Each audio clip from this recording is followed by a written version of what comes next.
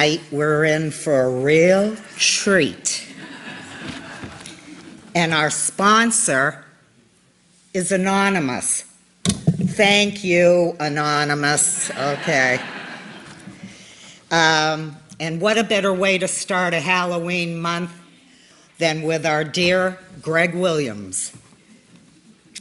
Greg was a district judge for 15 years, the last 10 as the first justice of the Edgartown District Court.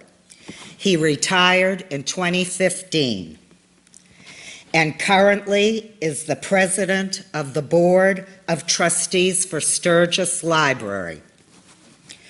Greg holds the distinction of being the only person to speak twice during a single season, 4 years in a row. So that's pretty darn good. So, without further ado,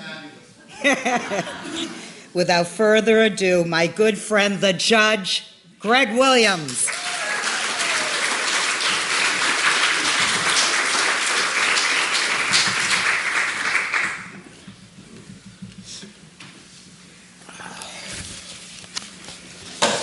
A couple of things before I start. I too wanted to thank Anonymous. I've always loved your poems, songs, and pithy sayings. I woke up this morning with a bad cold.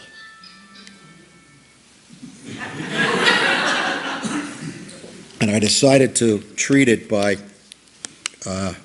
mixing Dayquil and NyQuil to come up with evening quill. So if this thing goes south faster and farther than usual, that's the reason. Oh, I gotta find oh, here it is. You know how good I am with the AVs. In June 1902, a woman known as Jolly Jane Toppin, who you might have heard of, went on trial in Barnstable Superior Court a half a mile down the road here. The courthouse after this building was the courthouse. She had allegedly poisoned her friend, Minnie Davis Gibbs. Trial lasted only 1 day. The verdict was a foregone conclusion. The judge instructed the jury to find Jane Toppin not guilty by reason of insanity, following which verdict she would be sent to the Taunton Insane Asylum for the rest of her life. When that verdict was announced, Jane laughed. And the following morning, she boarded the train here in the Barnstable Village train station, where that was still a going concern. And though she'd been tried for only one murder, the murder of Minnie Davis Gibbs, it was already she was already suspected of having murdered many more people than that. So she was a global story. And there were a lot of reporters around, and they approached her as she got on the train, and she confidently told them that she would be released from Taunton in only a few years, just like Freeman. And they knew exactly what she meant. About 90 years earlier, a Baptist preacher from Pittsfield named William Miller had become fixated on the Bible verse in David chapter 8, verse 14, which reads, I'm sure you're familiar with this, "Unto 2,300 days, then shall the sanctuary be cleansed." To Miller, the message was clear. The cleansing of the sanctuary meant that Jesus Christ would return to earth and purify it. And to Miller, it was also clear that 2,300 days meant 2,300 years. And to calculate when the second coming of Jesus would occur, Miller figured that the starting date was 457 BC, or as we semi-professional historians call it, BCE. That was the year, as you know, that Artaxerxes of Persia declared the rebuilding of Jerusalem. So applying simple math, Miller concluded that Christ would return at the latest in 1843. For planning purposes, Miller's followers, who were called Millerites, wanted to know the exact day that Jesus would return. And Miller eventually provided a time frame. He said that Jesus would be returning between March 21st, 1843, and March 21st, 1844. March 21st, 1844 came and went with no evidence of widespread purification.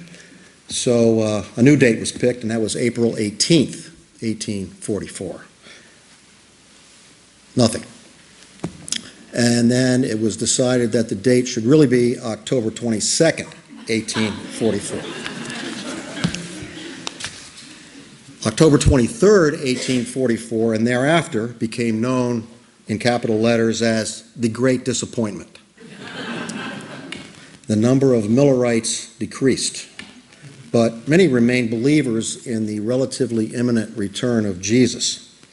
Now, of course, religious beliefs fragment, they fall along a spectrum, but at the radical end was a group called the Second Adventists. The New York Times, in an article in May 1879, noted as follows, but before I do that, I found this article online, and I don't know if this was the picture that they printed in the New York Times when the article originally appeared, or whether the internet did this, but I got to show it.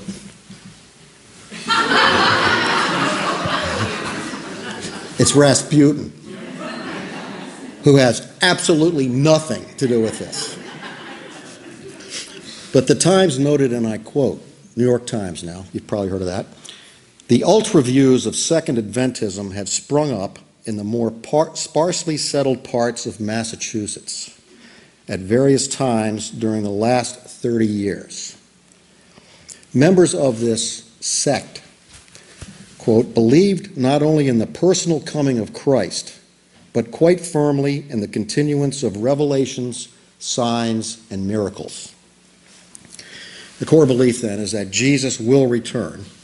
The Adventists will be tipped off by signs when the second coming is about to occur, and when the second coming did occur, they would be in good shape. These beliefs had led followers, New York Times again, to many acts of fanaticism, unquote, and many citizens regarded them as, quote, crazy, unquote. Other sources claimed that Second Adventists embraced the free love doctrine. We're not going to get into the difference, if any, between religious fervor and mental illness. Now, one of those more sparsely settled parts of Massachusetts was Pocasset. Anybody here from Pocasset or live in Pocasset? Anybody ever been to Pocasset? Anybody ever heard of Pocasset? It's fantastic. It really is. It's just beautiful. Pocasset was in Sandwich before Bourne was incorporated in 1884. Bourne was the last town incorporated on the Cape. Pocasset is north of Catawmet, which was once called South Pocasset. And trying to discern the difference between these areas can be frustrating and challenging. But anyway, not content with swiping at Second Adventists with words like fanatic and crazy, the Times, in a separate editorial, noted the following. This is a great quote. It goes on for a little while. The inhabitants of southeastern Massachusetts and Cape Cod are a class by themselves, unlike any other citizens of the Commonwealth, dwelling in a hard, unfertile, unblessed corner of creation, half sand, half marsh, swept in winter by bitterly cold winds and yielding little green on verdure under a summer sun. These people have all the tough and wiry qualities of the Yankee, without his genial and generous side. Their religion takes its color from their gloomy surroundings, and faiths that broaden elsewhere contract there until all heart and tolerance and human sympathy are squeezed out of them. Freeman and his deluded company are specimens of the inhabitants of Cape Cod. The Freeman referred to was Charles F. Freeman. This is Rasputin.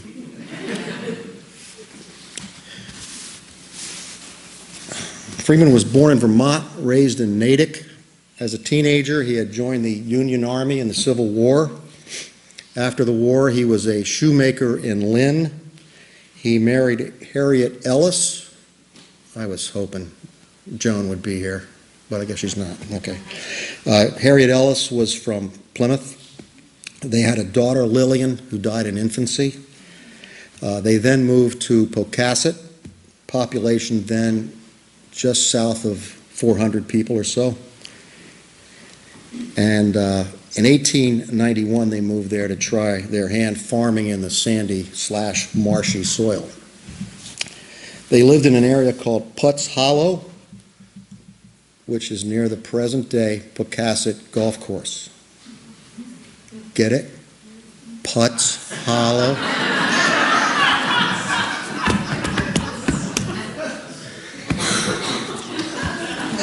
Their house was about a half a mile from the nearest residence, about a half a mile from the Pocasset train station. Besides farming, Freeman would collect the mail in the morning from the train station and deliver it to the village post office, a job that many believe he got because he was a veteran. In Pocasset, the Freemans had two daughters, Bessie, born in 1872, and Edith, born in 1874. Now, as we all know, parents are not supposed to favor one child over another. Freeman did. His favorite was Edith, Edie, whom he called his pet, his idol.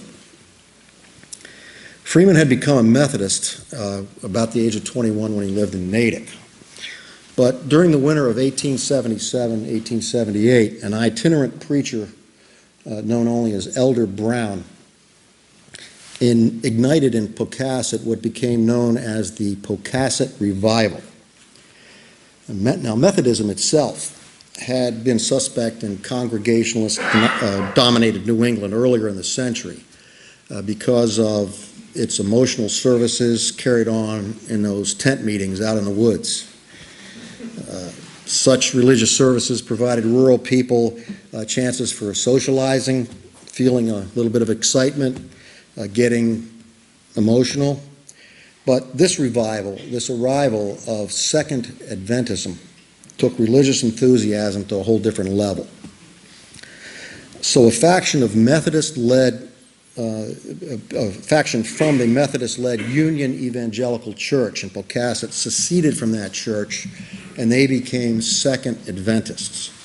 And one was the man who had taken care of the church building, had taught Sunday school, and had rung the church bell, Charles Freeman. And once Elder Brown moved on, Freeman, he's about 32, 33 years old at this point, probably 32. He quickly exploited his talent for delivering fiery sermons, and he became the leader of the Second Adventists in Pocasset. He became consumed by that religion. He became consumed by his role in that religion. And as far as Hattie was concerned, as she later told it, Freeman really snapped in April of 1879 when I said Hattie, her name was Harriet, I should have told you she was usually called Hattie. Hattie's brother-in-law returned home from the sea, and he became so enraged that Freeman had converted his wife, Hattie's sister, to Adventism that he threatened to shoot Freeman. And that apparently, as far as Hattie was concerned, really twisted him in a different direction. It had indeed troubled him greatly. The visions he had experienced for a while increased in intensity. Freeman had been preaching for a while of impending sacrifice, necessary, in his words, to rudely awaken the world from its present condition. So in mid-April 1879, the general notion of sacrifice was swirling around this Adventist community. And then Freeman got more specific. Freeman heard the unequivocal commands of God. He must sacrifice a member of his family. Freeman and Hattie, both 33 years old at this point, discussed what had to happen, and the upshot was that Freeman ordered Hattie not to stand in the Lord's way. Freeman prayed that he himself would be the sacrifice. But at the same time, he had become obsessed with the story of Abraham and Isaac, chronicled in Genesis chapter 22.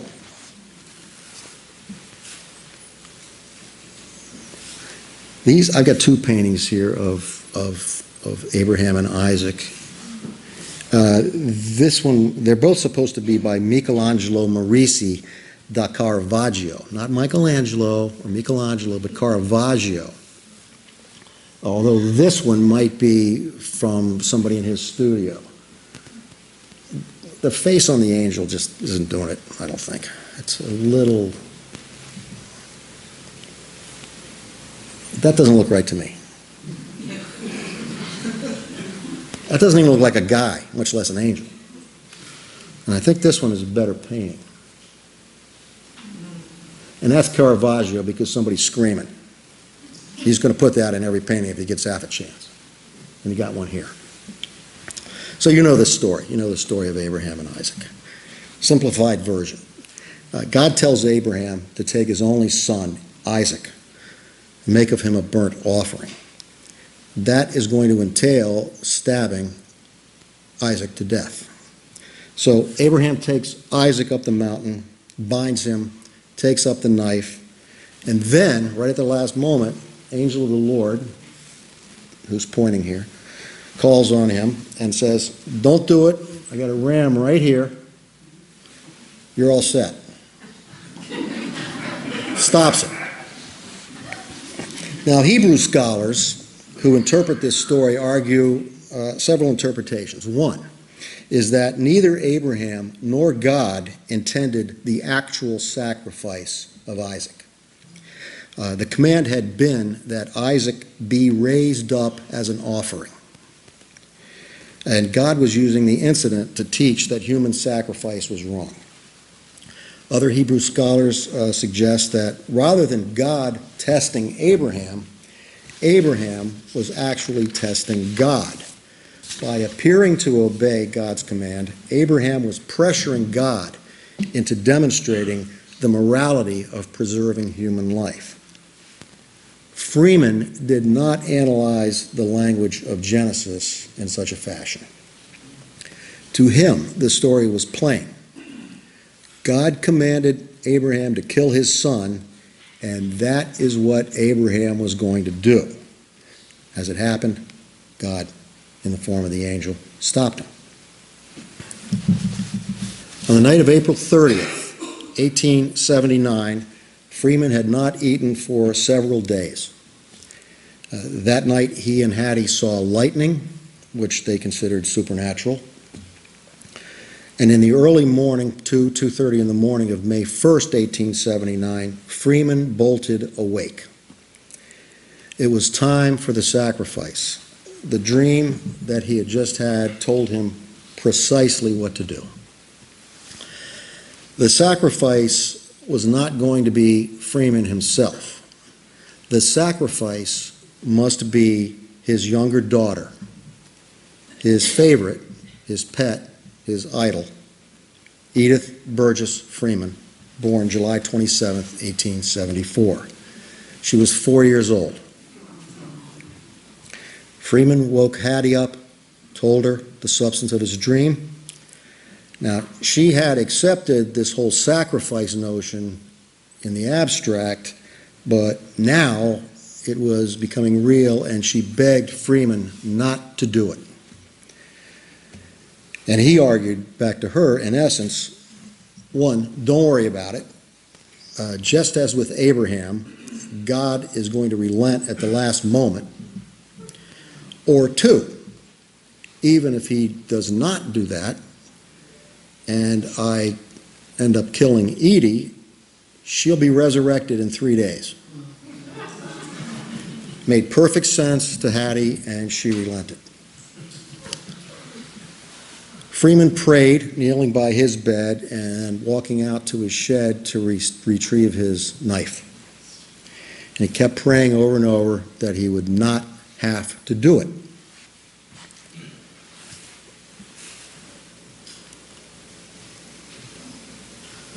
You notice that Freeman's facial hair changes in every picture. There's not really a reliable picture that I'm aware of or have been able to find of what he actually looked like.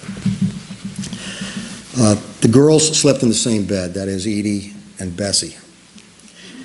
In their room, Hattie lit a lantern and then carried the sleeping Bessie out of her room to her parents' room.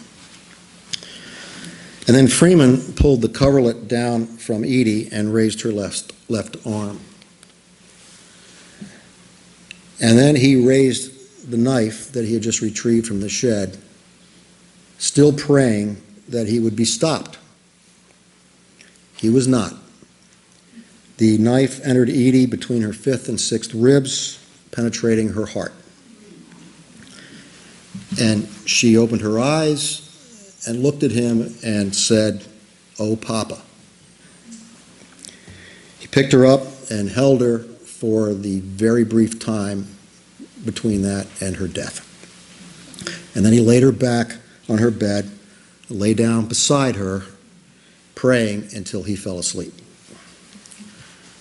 And the following morning, he got up and performed his male duties. And then he ran into a fellow Adventist, and he asked him to spread the word that there would be a 3 o'clock meeting that afternoon at his, that is Freeman's, house. And around that time, about 24 of the believers arrived and found the Freemans in an unusually gentle and happy mood.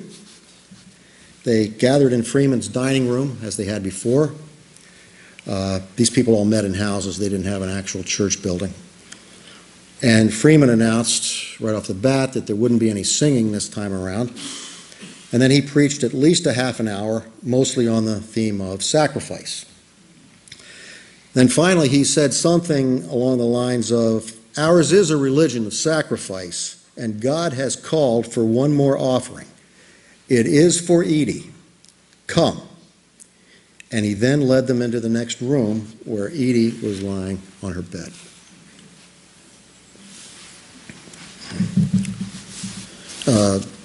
Very little said, apparently. There was some uneasiness. There seemed to be some incipient protest, but the discomfort of all of these believers was short-lived, partially perhaps because the sacrifice they'd been hearing about was not going to be their own, but also because Freeman convinced them that he had received a divine command, and that divine command had been fulfilled. And in any event, on the 3rd day hence, which was going to be Sunday, Edie would be resurrected. And God would thereby demonstrate to everybody, Adventists, everybody, that the Adventists had been correct all along. They all left the Freeman house, and not one of them reported this murder to authorities. But as it happened, that very same evening, the village constable, a young gentleman named H. Seth Redding, called on 16-year-old Minnie Davis, who was an Adventist who had been at Freeman's revelation that afternoon with her parents. And once those two were alone, she started to cry. And Redding asked her why, and she told him. Redding left, confirmed that event with another Adventist who had been there in the afternoon, then went on to a selectman, and by the following afternoon, the deputy sheriff was there, the medical examiner was there, and another doctor arrived at the Freeman's house to find a large crowd outside. Freeman's cordially welcomed them in. They found Edie lying on her left side in the bed with the knife wound about 1 3/4 inches long, 3 inches deep between her ribs. Determination was made she could not have lived more than 2 or 3 minutes. Asked if he'd killed Edie, Freeman said yes, as ordered by the Lord, as Abraham was ordered to sacrifice his son Isaac, and if the Lord had not meant that I should kill her, he would have stayed my hand. Deputy arrested Freeman, transported him by train here to the Barnstable Village, where the new jail had just been built.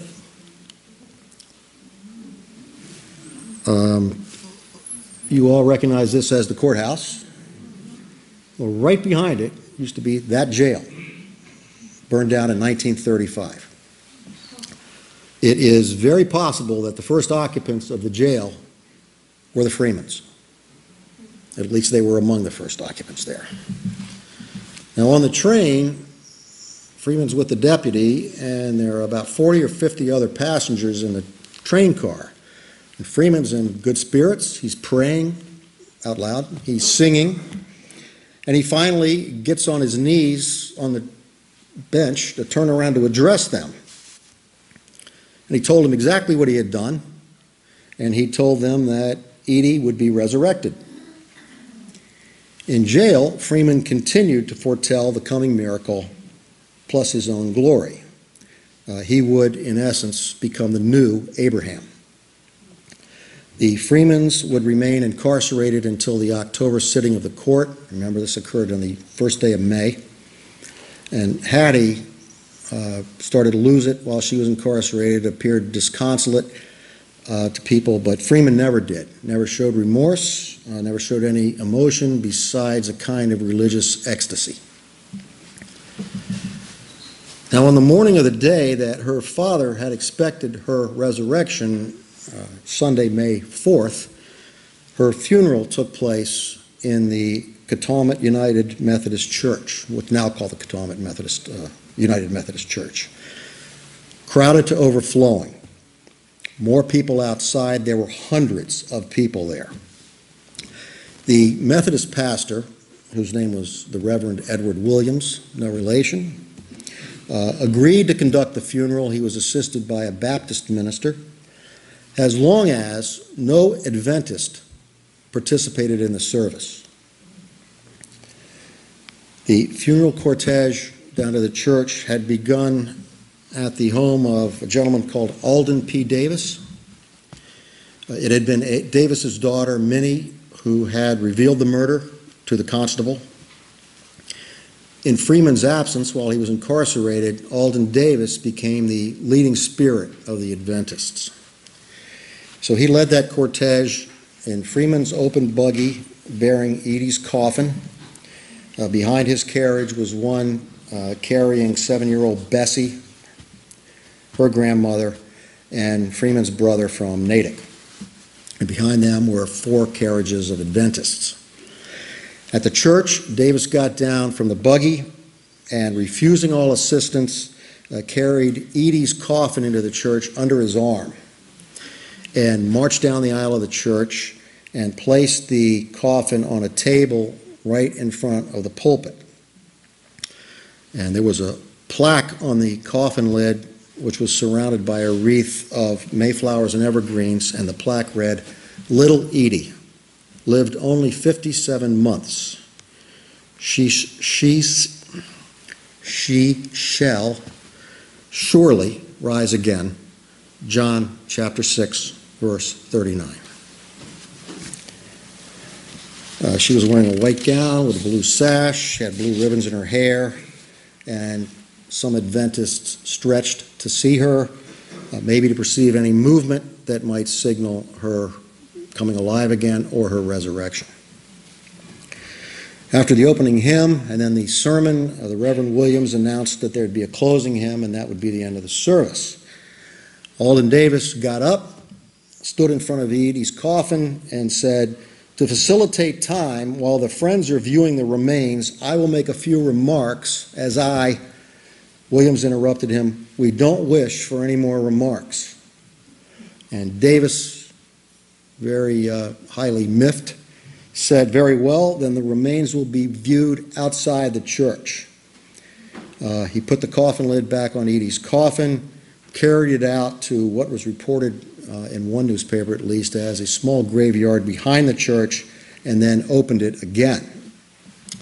And then Davis got up on a fallen gravestone and he launched into a speech, beginning with his personal story of having been an infidel until his religious awakening 2 years previous. And then he asked the crowd to recite with him the Lord's Prayer. 200 or 300 people there, maybe 6 people recited it with him, Adventists. And then, growing more excited, Davis proclaimed, "The world is standing aghast at the deed and its causes. I know some of those causes, but not all of them. No one knows better than I the motives of this afflicted man and his wife now in jail. Mr. Freeman's character, his Christian integrity has been questioned, and he has been called a hypocrite. I declare in his defense that there never lived a better or purer man." At this point, there's a selectman there. He begged Davis to stop in the name of common decency and friends of the family. But other people in the crowd started yelling things like, "Arrest him," "Don't let him go on." And then there were cries of, "Choke him," and "Bury him in the open grave." Davis replied to all of this that he would do as he pleased, since the medical examiner had given him charge of Edie's body. He began shouting, "I intend to defend the motives of my friend in committing this," and people started shouting, "Murder, murder." Crowd closed in on Davis. He clamored to be heard. The Reverend Edward Williams implored Davis to stop, and Davis appealed to the crowd, "I am asked to desist in defending the father of the child in the coffin before you." And then he called for a show of hands from those who wanted him to stop. Almost everyone raised his or her hand. Then he asked for the hands from those who wanted him to continue. And again, about a half a dozen people raised hands. Then Davis indicated that the meeting was dismissed. And then he said he had forgotten to announce that there would be a Grove camp meeting June 15th through the 30th, to which he invited, quote, every denomination to send their champion men to, and then several of the crowd finished his sentence with, "to be murdered." And Freeman's brother finally said, "Do, for God's sake, stop, that we may bury the dead." He and Davis placed Edie's coffin in the grave. The clergy read the ritual and recited benediction, and then Davis himself shoveled the earth into the grave on top of the coffin, which was fairly shallow, the hole for the coffin, and he threw the dirt in loosely, which helped fuel fears that some of the Adventists would open the grave and demonstrate that Edie had indeed been translated to heaven. To forestall that possibility, a deputy kept watch over the gravesite for several days. The thing about Edie's grave is that nobody knows where it is, as far as I've been able to determine. One newspaper, as I indicated, reported that Davis had carried her to the graveyard behind the church. There is no cemetery back there. The church has been expanded quite a bit. Looks like a 1950s or so thing. And there's a parking lot back there. There are no graves, at least marked.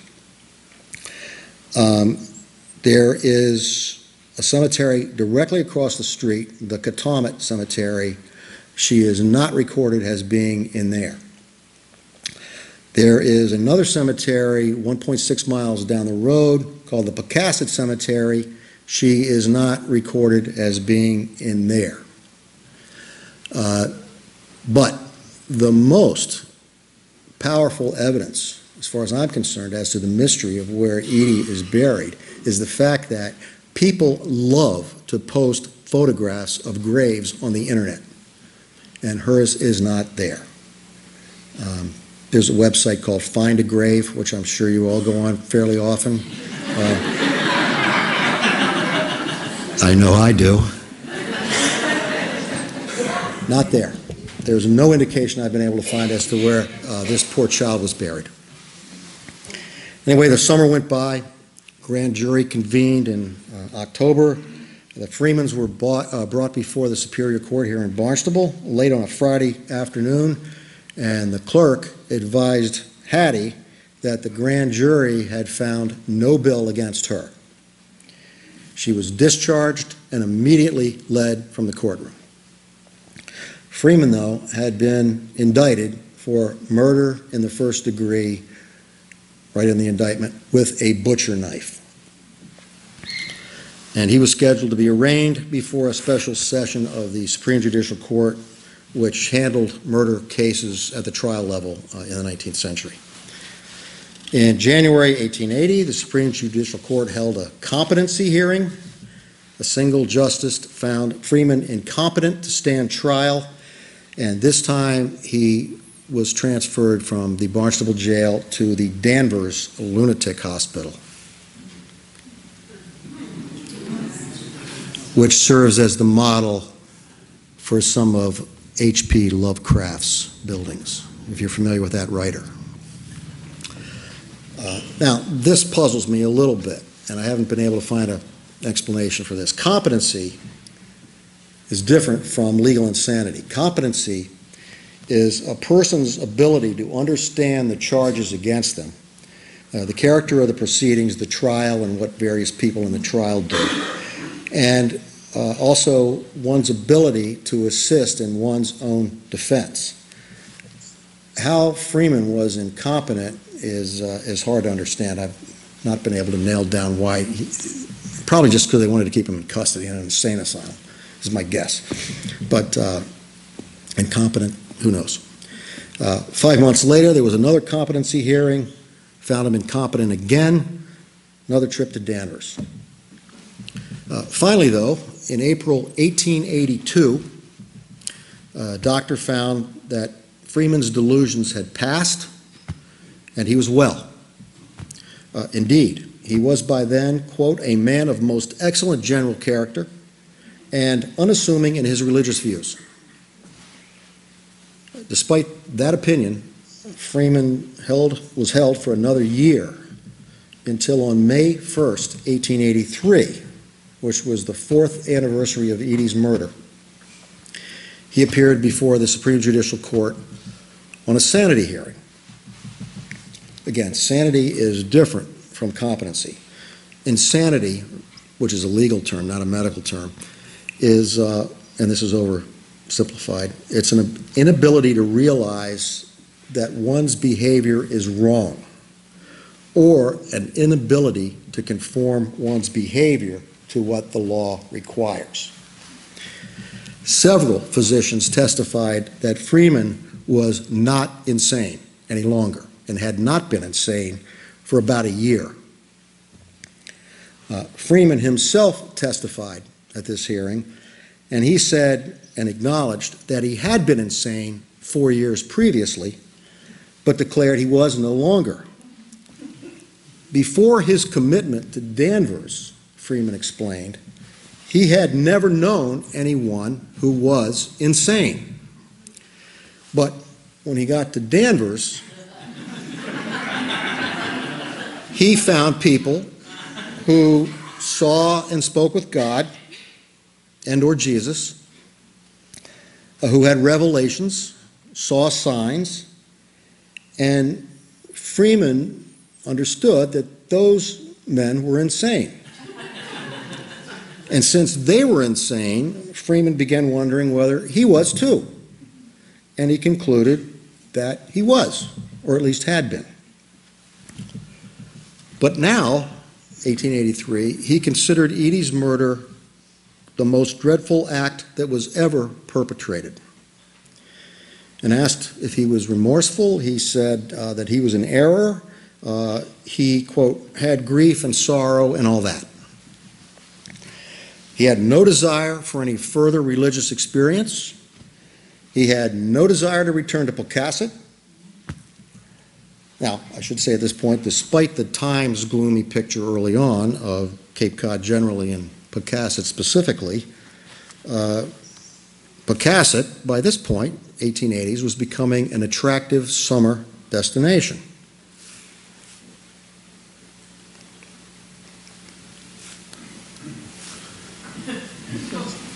And some of those summer merrymakers and tourists had torn Freeman's house apart for souvenirs, including the shingles off the roof.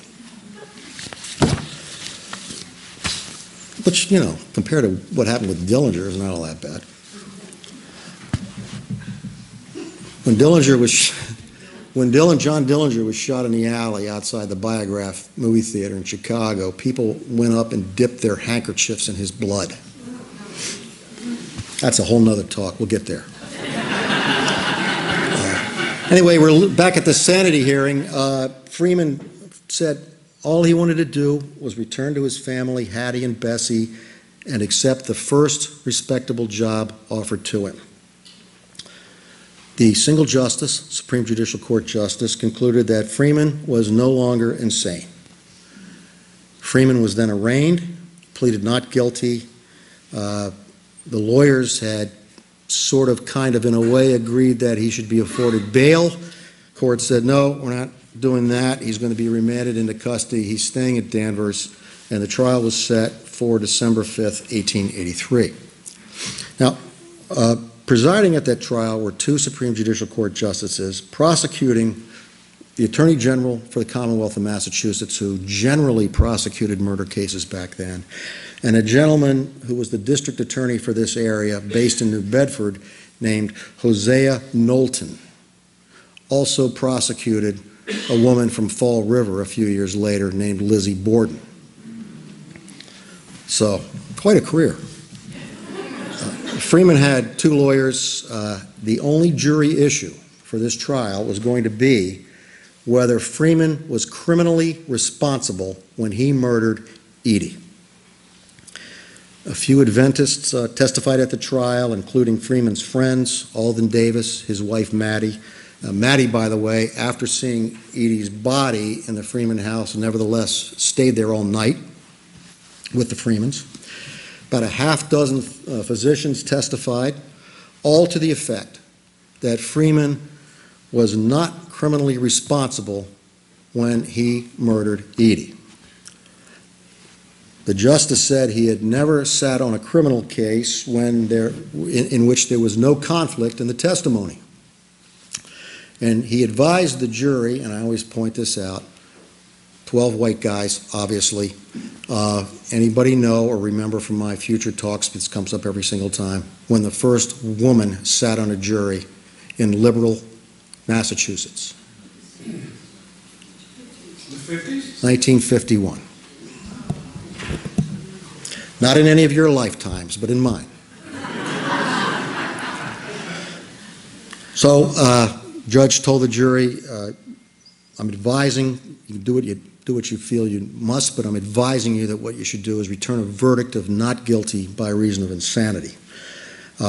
They did. It came back in 10 minutes. Justice, whose name was Morton, sentenced Freeman to Danvers for the remainder of his natural life unless pardoned by the governor and council. And by council, he meant the governor's council.